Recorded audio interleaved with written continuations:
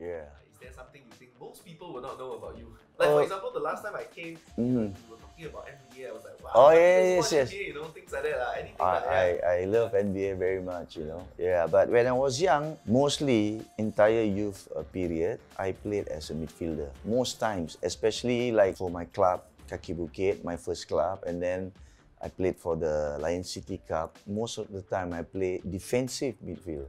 I always play in the center, holding players, you know. And I was more defensive and very aggressive that time. So when I started to play as a striker, that was my first SEA Games. We played a few games, I think 2-3 games. After that, we had too many injuries, and I think that coach was Jita Singh at the time. He asked me, "Hey Fandi, can you play as a striker?" I said, "Can, I don't mind." Okay, you partner Ashad Khamis, you know, the legend Ashad Khamis, you know. I say I can. So we play against not Myanmar, last time was Burma. Burma, they call it Burma. So I say, okay, coach, I will play. And then I remember, I believe I can jump very high. So on that day, I can't remember who the keeper was. Was it Edmund or Chupeng? So he kicked the ball, drop kick, about 3/4 pitch, you know, furthermore than the circle. So the 3/4 pitch. And then I went up high, I knocked down about 35 meters. I knocked down and 35 meters. Ashad Khamis came and really volleyed, slam roof, top of the corner. I was so happy. Then I realized, hey, not bad playing striker, I realized. So, but in 1978, I went to Russia with the national team, you know, the second national team, and then was coached by Sebastian Yap. So I was selected with the late Razali, who played with me in the Lion City Cup in the same team. And then we are the only two that got selected. So we had a chance to play in Russia. It was great. My dream, you know, I think people know my dream is always to go on the flight. And then I want to wear the Singapore colours, the SEA Games. So I got a breakthrough for the 1979 SEA Games. So when we were there, we trained with our coaches, but supervised by the Russian coaches and all. They see how we, you know. And then, very interestingly, that time in the 60s, 70s or something like that, they have the best goalkeeper. And he came and he helped to coach our goalkeeper. Wow, our goalkeeper was so proud. You know, the number one, he used to be the number one in the world before. So we played the first game, I think in Odessa against the army team. I think we lost 2-0. Full house, 20,000-30,000, I can't remember. But I managed to get a chance to play, you know, as a 16-year-old. I think I came in last 20 minutes. And then the next game we played the Russian youth, under 23 or something. The coach started me. And I was still playing in midfield. I was surprised I scored 2 goals. And I outjumped the Russian 6-footer and scored a header. One was a header, and then I equalized the last minute. So you travel a lot over the years, right? Yeah. I mean, like, is there a particular country you always remember, like it was a very special, you know, experience for you? Yes. I had a trial sponsored by Swarovski, the glasses. Yes. So they sent me. I went for a trial with FC Tirol. FC Tirol is one of the famous teams. Guess what? Who I met there? All the famous footballers from Germany. Hansi Müller. You heard of Hansi Müller? In the 70s, early 80s. Very good player. And he was playing there. Bruno Petzai, who is, I think he's Austrian, played in Germany. I've been very lucky throughout my career. I've been under so many world-renowned known coach, you know, Ernest Happel. If you try to Google his name, they have a stadium, Ernest Happel. He's a fantastic. And Keegan played for Hamburg. And when they won the, I think, European Cup or something. Yes. Was there a player that you kind of model, or maybe a few players that you modeled your game? Okay, when I was younger, my idol is Johan Cruyff. Yeah. the one and only, because I watch him, and then I used to wear number 14. Before anything for national team, I've won 12, 14, 3, 17. Okay. 4 numbers. Yeah. So I like Cruyff. The world is so small. I met him in Amsterdam, and then he was one of my mentor there. You know, yeah. Amazing. After many years, more than 25 years, you know. Then I was coaching in Johor, JDT or Johor FA before, and then there's a ceremony. They opening one of the institute there. He was one of the VIPs, and then during the dignitaries all there, a lot of people there, the Sultan and the Datos and all. I was taking these young boys. I was standing. Then suddenly, he saw me. He saw me and said, "Hey, Brownie!" And he came, he hugged me, and then TMJ, the Sultan also. How come this fella? He knows Fandi.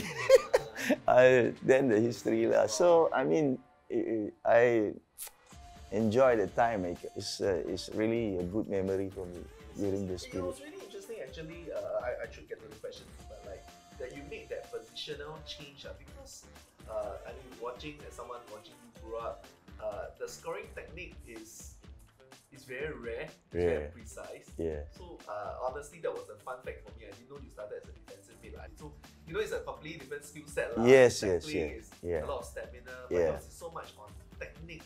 So how did you? I don't know, man. How did you hone that precision? When I was younger, my father coached me to practice.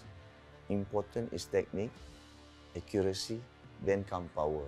So when I was young, we used to put sleepers like 1 feet, 2 feet apart, another 10 meters away. So he asked me every day I do passing, left, right, left. Just push the ball as if you score. But actually, it's a technique that makes you right. If you turn a bit your ankle leg here, and then your body, your shoulder, you turn, the ball will follow.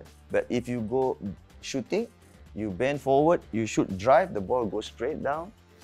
But if you shoot, you bend backwards, where the ball go? Over. Rugby. So this is how I learn. And then I practice it on the wall.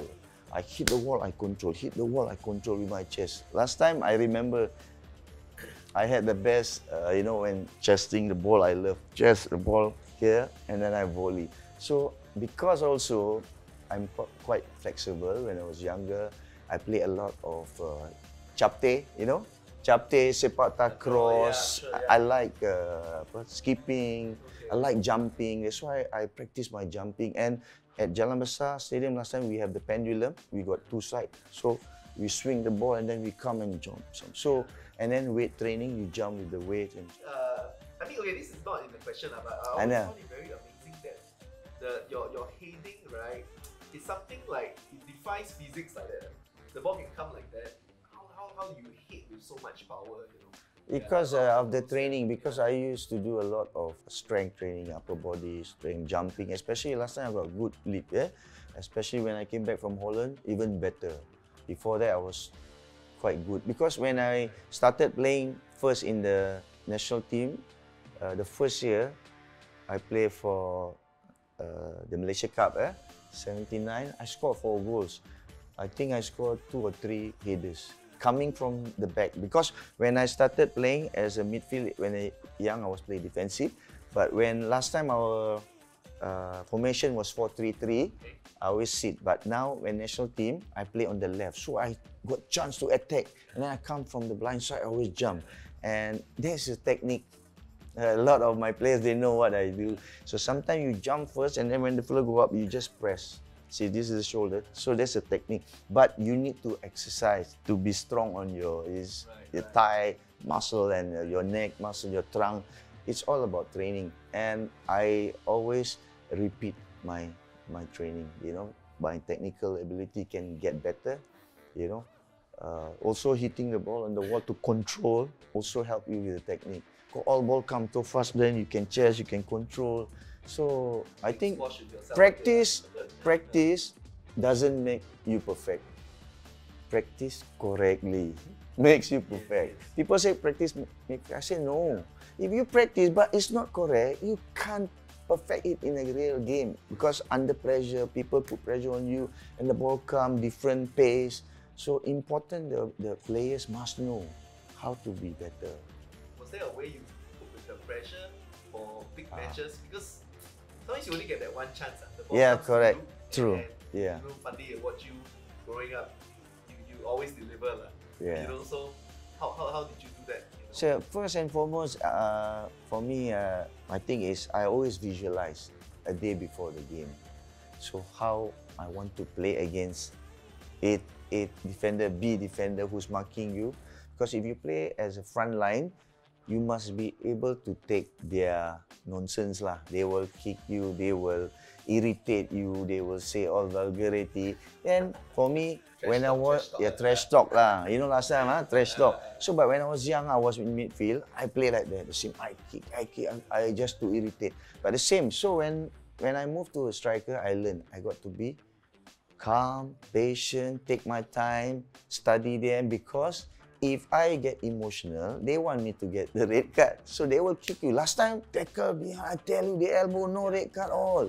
So you need to be patient, especially when I was playing in the Indonesian League. My God, I can't believe it. How they play. They will really whack. The referee say, play on.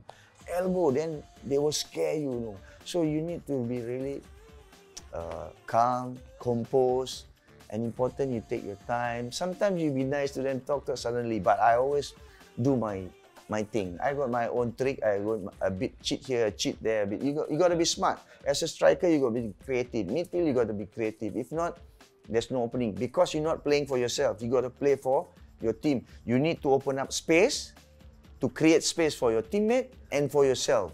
Because everything, the ball will come to you. That's why I always have that good eye contact with my teammate. They know what ball I want. Even sometimes the ball is not so good, I will make it better for them because I will strive and hard to jump to knock back for our teammates. So Malik with me combination is good. Before when I was playing kanan as well, he knows how I move. I know how he moves. And then Malik will send the ball, I know where. So very important is the understanding. But you must have confidence in yourself. But you cannot be afraid of the fella come, hey, I'm going to kill you. Huh? You just relax. Just, don't say anything. You enjoy the game, but suddenly, pop, go. I might not play 80 minutes, 10 minutes, you give me 2 chances, I put 2 goals. That's important. Yeah. And then silence the fella. Yeah. After that, thank you very much. And also like, apart from the opponent, the crowd, the atmosphere, especially, you have played in, home ground, it's great. Yeah. Cheering, also stressful, I think. Yes, like, yes. Different kind of stress. Yeah. Overseas where the crowd is very hostile, right? Yeah. How do you, or maybe you don't feel it at all, I don't know. How do you No, I like the crowd. Yeah. Because if there's no crowd, I cannot entertain. I like entertainment because, when you as a player, when you are an entertainer, you come to the stadium or in an auditorium where you concert, you need crowd. So when inspire, but it inspire me inside, but I don't show. When I go, people will say, hey, how come you so calm? A lot of people ask me, how come people where you steady that? Just look and walk away. I never argue, never. Rarely. You never see me angry because I know I want to focus on my game. Because once I get react to their tactics, bad tactics, you cannot concentrate because I'm the front line. Because anything will go, to me first before I distribute the ball. Because I drop and knock back, I go in the box. But if they don't have anybody to hold up play, my job is to hold up play, to create more players coming forward to support, create space for them to make run. And the last thing we want to do is we want the ball on the side, we come inside, attack and score. So if I being kicked and I start quarreling, arguing, kicking, red card. So being a striker, you must enjoy the ride. You know why? All the hard knock, dirty, robust tactics, they do all this, but you got to stay calm. So when I go, let's say National Stadium, full house, I like it. You know why? Because this is my time. But I do it quietly. People always ask why people keep you. I just say focus because I cannot focus with all these tactics because I want to focus how I want to play to help my team. Important is you must believe in what you have. So I'm not worried. So before the game, I know who is my defender. what is his strength. We have to study, not just go down and play. But the best part is entertainment, because when you go to the national stadium as a striker or as a player, as a team, you want to play good, nice football. But I always tell myself, when these fans go back, they will remember this goal. Most of the goals are all spectacular. I love spectacular, correct? So most goal I score is spectacular because I train to do that. If you see all the goal, it's difficult goal. Not many you can see now. Not many. No, Fandi, if you can try to describe the feeling of the playing, feeling, you know, with the Kallang Roar and the wave. When we out there, we know we playing with 50 or 60,000 behind us, and sure our opponent is very groggy or jittery or nervous, because once we come in and to start the game, you know how they shouted, how the stamping of the feet on the, and the whole erupt, you know, the erupt is so loud that we can't hear. I can't, you know, I shout to the players, ask for the ball, we can't, only by movement, you know, and body language, eye contact, but shouting is useless because the fans is so crazy at Kallang. That's why it's called Kallang Roar. When the roar is up, then you can't hear only all those voices. But it was a great one because we rarely have that now the last many years. So that was a fantastic moment. And having said that, they are all together as one. Chinese, Malay, Indian, Eurasian, whatever, you know. And the best part, if you remember those days, like one corner, maybe in the east side, you see when you come to the stadium, and you know, hey, how come so many newspapers? That means people choke the place already. Yes, I remember. They choke the place, and the same people week in, week out, they are there. Say, this is my place and this is my team and my group, and they know each other very well. Must prepare one. I remember in class, right? We'll take, I think, newspaper also. Yeah. We take home puncher, punch confetti. Oh, yeah. Oh, those days also they use toilet paper. Remember, goal only toilet paper fly. Oh, after that referee must clear first if they start. Yeah, what was fun. Interesting. I think earlier also you can bring the foghorn. Yes. I don't know. Did they ban a bit later? I think. Yeah, that time was good because that one really the whole stadium will shout that language, you know lah. Yeah. Okay, I won't say what. You mentioned Malik Awab, K Kanan. Any favorite teammates? I don't know if you can pick or not, but My always partner, you know, I play a different kind of strikers with me. So, but my best partner is Malik because he always served me. So I know where he goes, I give the ball, I get in the box. I used to play with Kanan, Malik, yeah. And then used to play with the late Dola Kasim. I used to play with Kim Song. So different. Ashak Kamis I played also as a striker partner before. So I mean different kind. But Malik is always my buddy, my housemate, my teammate, everything. So we work together, and then you know I asked him to come KL after my first year. He didn't want to go first. He wanted to work here. After that, he realized, football is good. So he went, join me. Right. And I mean, very few left-footed players back in the day. Malik is a right-footer, but he play left and right. Left and right. Yeah. Okay. Malik has the best cross for me because he can slide and cross the ball. You see?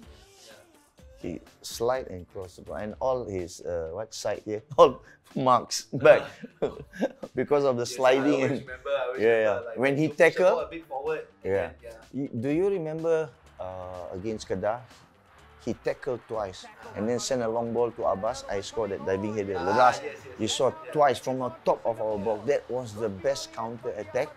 And I think how many touches? He tackled one, he won 50-50, two tackle, pass, one pass, two pass, third one goal. That was the fastest we score, I think, in counter attack. Yes. Maybe last question. Yeah. You know, we spoke so much about your career and everything. This is a very deep question. Yeah. But what do you hope people will remember when they mention Fandi Ahmad? What do you want people, Singaporeans, people to remember? Wow. Many people ask me, I haven't answered. Today, maybe I answer. I think most important thing is as a player, my team and I, we hope we have moved the people in Singapore to become one during days of Singapore football. That means what I'm saying is that we managed to bring people together at the stadium just to support the country.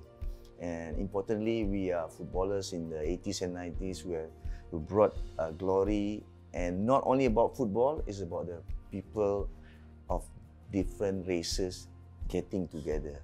And they will remember us as a footballer, but for us, importantly, is because how we as a footballer manage to bring Singapore as one. And everybody is in the National Stadium, but when we went to KL, it's like National Stadium in Shah Alam. The whole of Singapore, 50, 60,000 people were there. So the short word is we managed to bring people together as one. Like I say, it's always nice to be humble, and that's my word always. And I don't think you will stumble. People remember for you for your kindness, your empathy, and you know, that's life. It doesn't really bother me, but I think I've done quite a bit for the country as well. So I hope we all, and myself, we have inspired Singaporeans of that generation. That's the word I want to say. We have inspired people through sports and bring people together as one. So that's the word. Thank you, Fandi. Thank you. This is very special for me because I'm playing for my own country.